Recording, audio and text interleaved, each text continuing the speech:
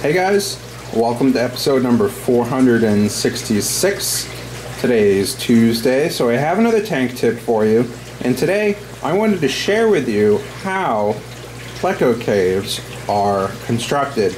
Now, one thing that I love to do is look very closely at the world, because it can tell you a lot about how things are constructed. And so this is a Pleco cave. It's one that was actually damaged in a shipment that we got from my aquarium box. I think we got like 500 caves in, and this was the only one that was damaged. So I kept it, and this is what I'm using for the video here. But as you'll notice, it is a rectangular tube. It's hollow in the middle, and the end is very clearly pinched off, right? So you know that this started life as a rectangle, and then it turned into this cave shape. But if we very slowly turn this around, what you'll notice is that one, the end here is sort of chopped off at a weird angle, right? You can see it's sort of at an angle there. And if we sort of look down it, you can see that it's sort of got a curve to it. It's sort of like it's spiraled a little bit while it was being constructed. And there's very good reasons for that. The only other thing you'll notice is if you look at this real close, you'll see that there are striations that run the length of the Pleco tube, right?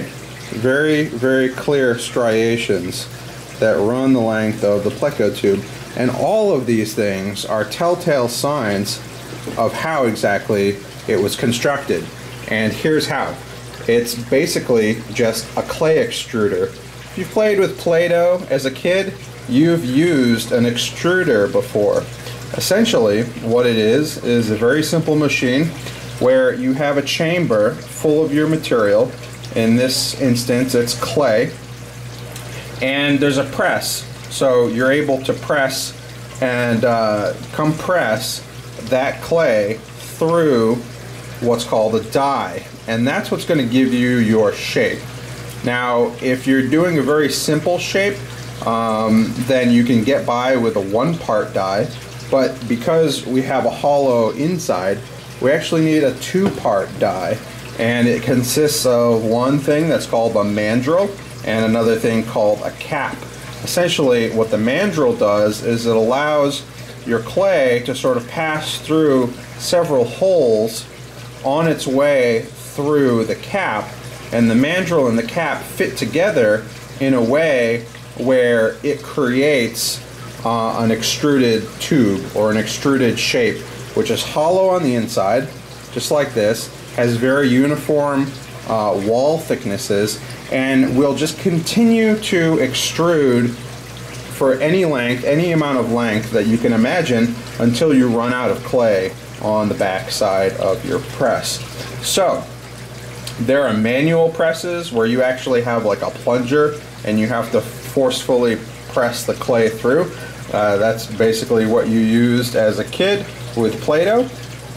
There's also mechanical extruders which will automatically press, and essentially what you have is once you turn it on, you're just going to get a tube of clay that shoots out the end, and you can chop it to whatever length you want, and it's just going to continue to extrude your clay until you run out. And that's most likely how this was actually constructed. Because it was sort of chopped off at a strange angle, you can imagine that if you turn an extruder like that on and you've got clay running down the length of your table, you're going to want to chop it as quickly as possible, set them off to the side while more of them continue to get extruded. So that's essentially how these Pleco caves are made. Obviously they come in a lot of different shapes and sizes. This one is a rectangle cave, but they come in round shapes, they come in half moon, like D shapes, come in all kinds of different shapes. And essentially what that comes down to is just a different shape extruder die. The die is what's going to give you your shape. So you just swap those out, and all of a sudden you've got a different shape that's being extruded. So that, in a nutshell, is how a Pleco cave can be very quickly constructed.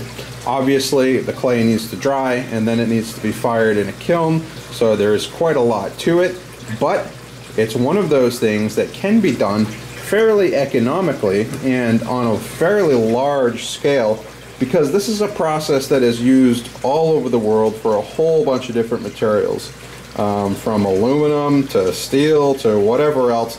You can imagine it, there's probably an extruder that extrudes it. So clay is a pretty easy thing to extrude, and this is one thing that you can make with an extruder. Anyways guys, hope you found that interesting. I like to look at the world closely and notice these sort of things, so I hope you enjoyed, and I'll see you guys later.